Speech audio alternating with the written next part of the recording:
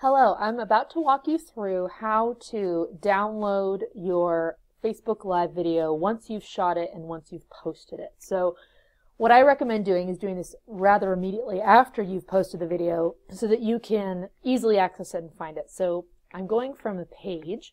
So I'm on my page where I posted the video from. You can see down here, here's where the post appears. And I've got some options there.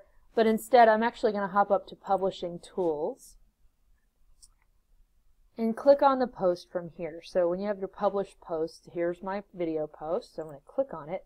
And a box is going to open with two different tabs. The first tab is for video. It's going to show you the analytics or performance of the video post, which is great. You would definitely want to watch this and see if you're grabbing people and duration and things like that.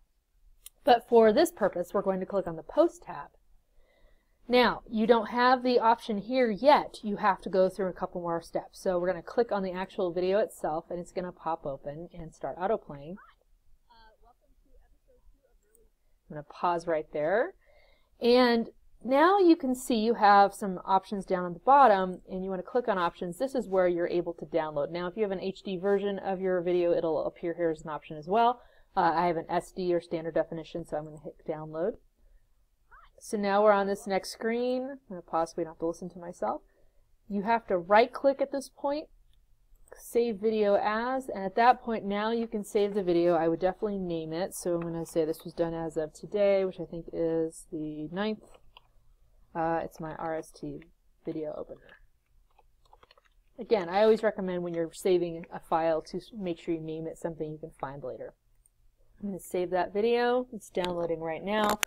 So now I have this video, which it's not only live on Facebook and will be there until I decide I don't want it to be, but now I can repurpose this video and use it elsewhere, which for this purpose, I have used it for the opener of my weekly email newsletter.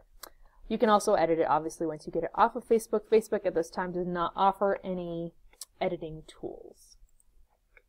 That is how you get in and are able to download your video.